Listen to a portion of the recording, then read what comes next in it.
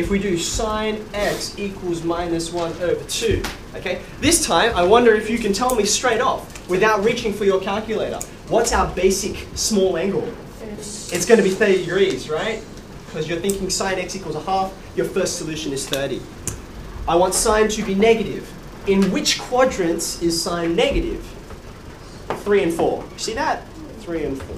So my solutions will be 180 plus 30 or 360 take away 30.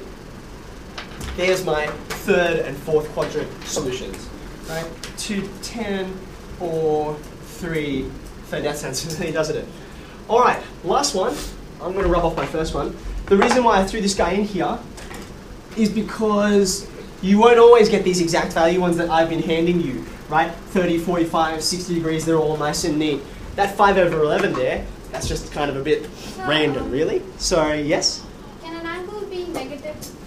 Can an angle be negative? They absolutely can be negative. We'll get into that in a second. For example, see how this one was 135 or 315, and I said you could go forward and get 495, right?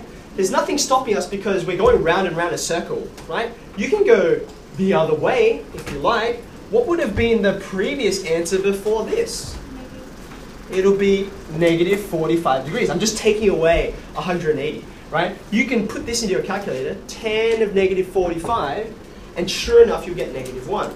And the reason why I ignored this solution and this solution is because right at the outset, I asked you, and commonly this is what happens, please solve in between these angles, from 0 to 360, which are all positive, okay? But there's nothing stopping you. In fact, I've been deliberately avoiding these questions because they're less common, because I didn't want to confuse you too much.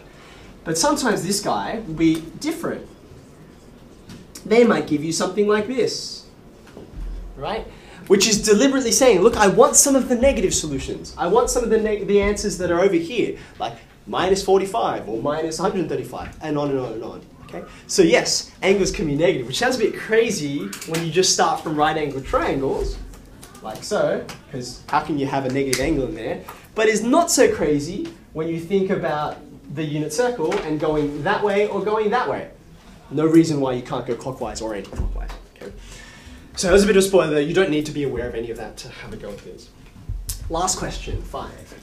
If cos x equals 5 over 11, right? We're definitely going to need our calculators for this. So what acute angle to the nearest degree are you getting? 63? Okay, so x equals 63. So what do I do with 63? Cos is supposed to be positive. So which quadrants am I interested in? Positive, right? So I think it's going to be first and fourth, yeah? Because all of them are positive here, and cos is positive here. If I change it to be cos x equals negative 5 over 11, then I'd be in the other two quadrants, okay? All right, so therefore, being that I want first and fourth quadrant, I'm going to say it's x is equal to 63, or what's my fourth quadrant angle? Fourth quadrant, here. 360, yeah, okay, so it's going to be, sorry, you've given me the answer already, haven't you? It's going to be 297, yeah. There we go. Okay, and again, you can pop either of those into your calculator because we've approximated along the way. That 63, I assume, has some decimal places after it. We're not going to get exactly 5 over 11, the way we got exactly this or exactly this, but it's close enough to a margin of error. All right. Any questions on those before we move on?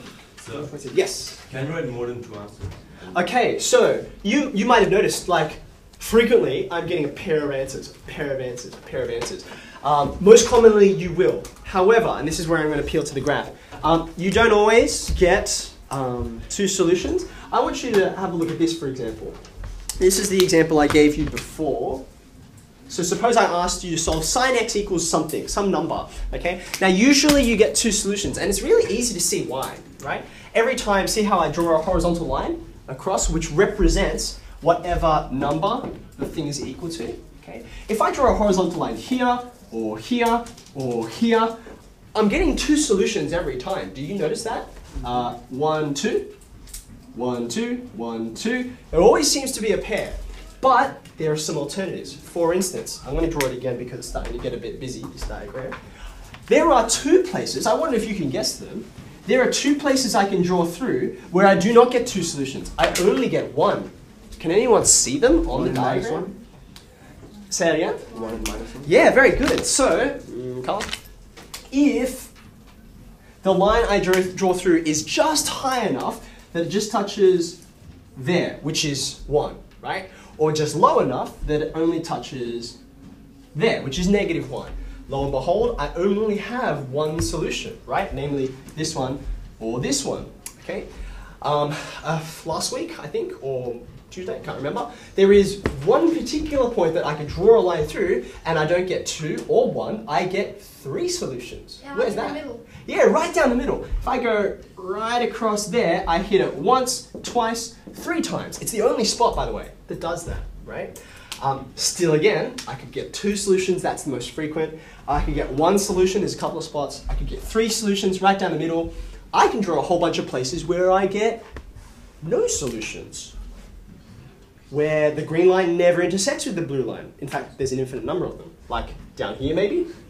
Right? See that guy, he just tracks along and he never intersects with the blue line. In fact, the blue line could go on forever and it's never going to get that low. Or alternatively, it's never going to get that high, right? So do you remember a few lessons back when we said the range of sine is from -1 to 1, right? So if you put in -2 or -3 or 20 or 25, you're never going to get a solution because you're never in that range, okay? So yes, there can be more, sometimes there are less. That's why the graph is so useful, right? I said this is kind of handy, it's kind of quick, right? But it doesn't show you what's all going on, right? So that's why it's handy to have up your sleeve, but this is better.